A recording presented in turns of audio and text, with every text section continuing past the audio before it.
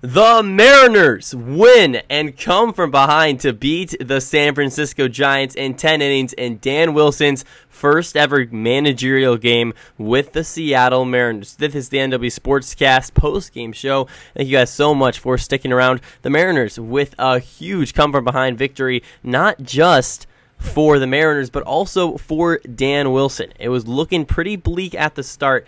A 5-1 deficit, but then the huge 8th inning, which I believe it was 5 or 6 straight base hits, which led the come-from-behind runner to score all the way from, fourth on deck. It was absolutely ridiculous. Then Julio Rodriguez obviously ends up striking out. Cal Raleigh with a little blue pop-up, and Randy Arozarena also. So those three guys do not come up big, but you know who does? It's Andres Munoz, who comes up absolutely massive. He does it once again. He's back on track after having a couple of rough outings, let's be honest. Against the Dodgers, he pretty much sold that game.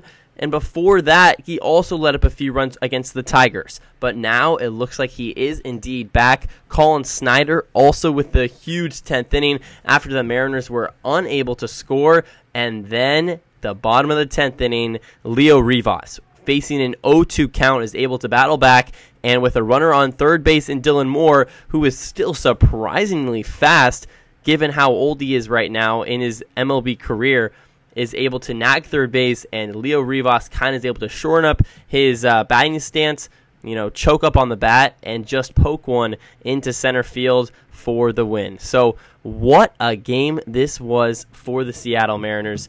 A come-from-behind win, and it's huge not only because the Astros lost, but because this really is it. The Mariners, it's go time. I've talked about it once. I'll talk about it again. There is no more waiting for the Mariners. This is it. If the Mariners want a chance to make the playoffs, this is the moment the Mariners have to seize, especially when the Astros lose. But every game is must-win. And you know what I love about what Dan Wilson did in his very first manager game is he was not timid. He was not holding back. He threw out his big guns. Andres Munoz in the 9th inning and Colin Snyder in the 10th inning, your arguable two best relief pitchers. When there's a chance to win a ball game, Dan Wilson said, let's go win this freaking ball game, and that's what he did. The Mariners are now back above 500. They send the Giants to 500, who are now 65 and 65. The Mariners are 65 and 64. Let's go and see the player stats of today's game, because to be honest, at the very start of the game, it was looking very bleak, but the Mariners started to turn it on. Luke Raley, he goes 2 for 3, including the bloop single, which was absolutely huge in the bottom of the 8th, and the big home run to score a couple. Julio Rodriguez, unfortunately, goes 0 for once again. Man, it has been so frustrating to watch Julio.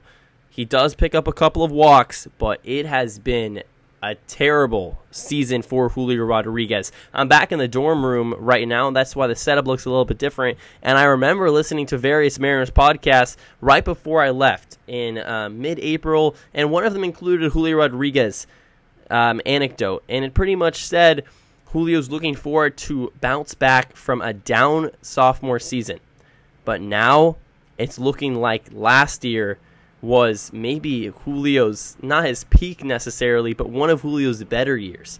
And maybe this is just what we've come accustomed to. So Julio Rodriguez, unfortunately, has just been really bad with the Mariners, but I'll give him credit where credit is due. A huge catch in the 10th inning to keep the runner over at second base. A diving play in his first game back in center field. Absolutely electric stuff defensively for Julio. Cal Raleigh, he also goes over 3, but also picks up a couple walks. But he's been pretty good over the last month or two. Pretty much our only hitter.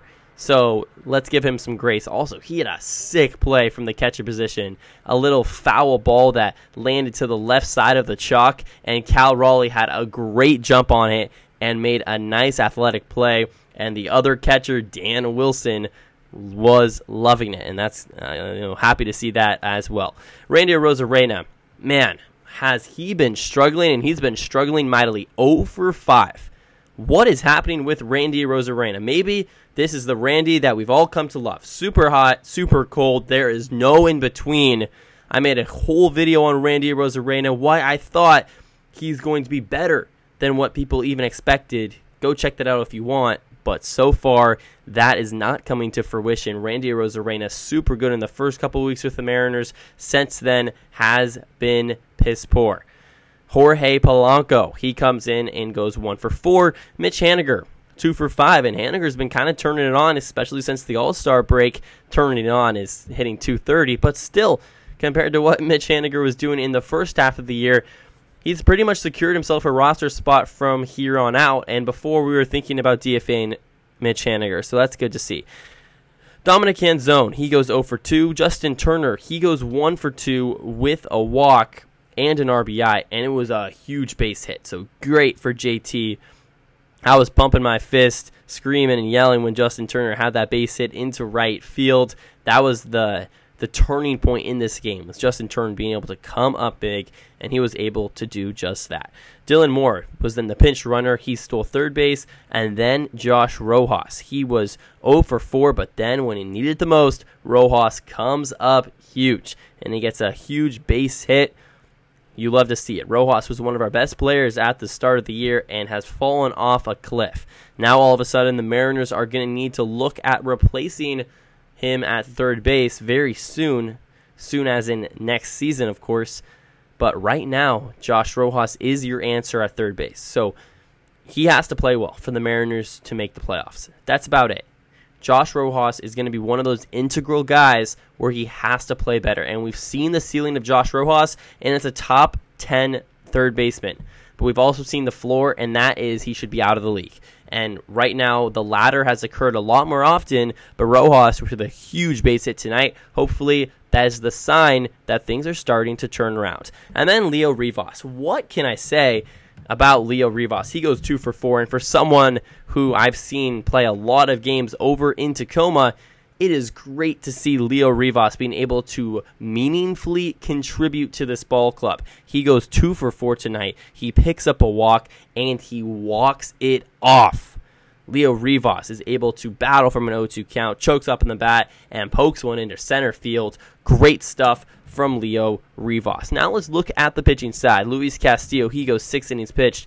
He gives up 5 earned runs. Not super sharp from Castillo, and he hasn't been over the last few outings. But then the bullpen is absolutely electric. Taylor, he gives up no earned runs in an inning. And then Gabe Spire, just called up from AAA Tacoma, was one of the best relievers the Mariners had last year.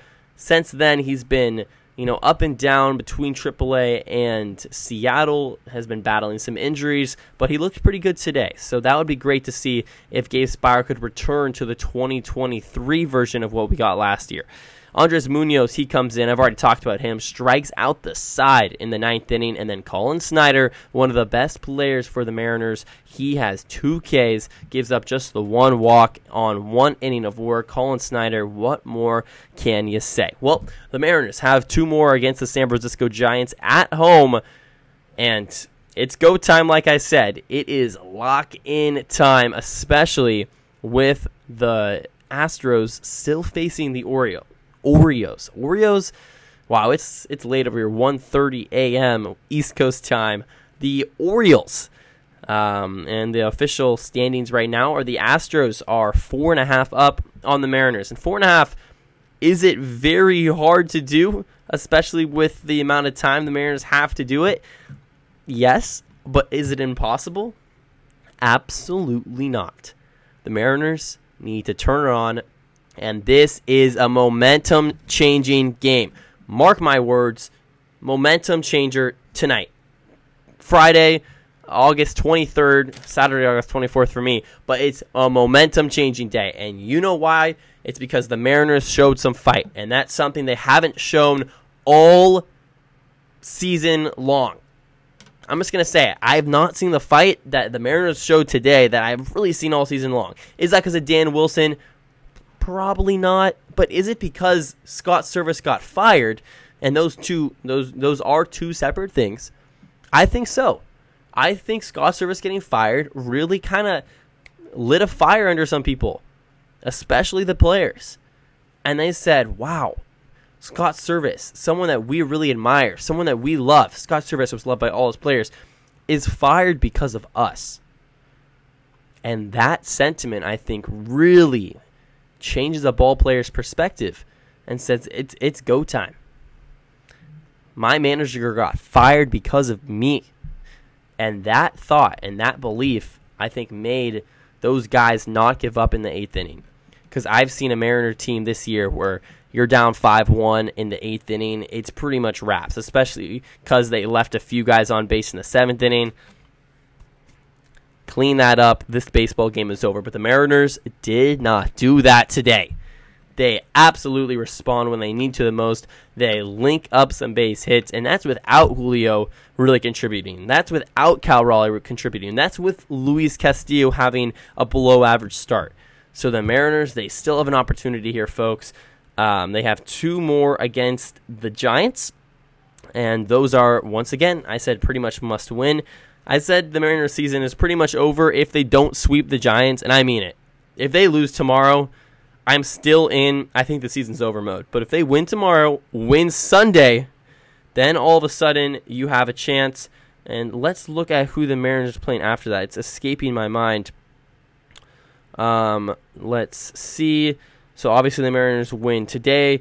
Then they play the Giants for 2 more. And then they play... Who do they play? I know they play the A's in there somewhere. I'm not sure why I can't get that.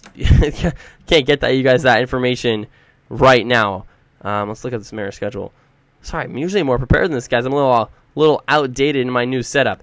All right, so the Mariners schedule, they played the Giants for a couple, and then they play the Rays for 3, and that's super winnable. And then they play the Angels for 3, and then the A's for 4.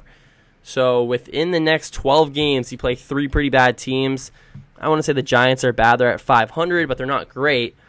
In those 12 games, you got to go 9-3, 10-2. Yeah, 9-3 honestly might not be enough. 10-2 is kind of what I'm looking at. I'll afford 2 losses. So that means you either have to sweep the Giants, the A's, or the Angels, or the Rays. So one of those teams you're going to have to sweep, and the rest you can win 3 of 4 or 2 of 3 against. But that's kind of where we're at with this baseball team. Not trying to get my hopes up, not trying to get too optimistic, but I will say this is a good start. Dan Wilson is showing us why he's a difference maker, not necessarily, once again, not necessarily because of what he does differently than Scott Service, but because of the philosophy and the change that he comes in with compared to Scott Service. So that's about all I got, guys. This is the NW Sportscast. The Mariners aren't dead quite yet.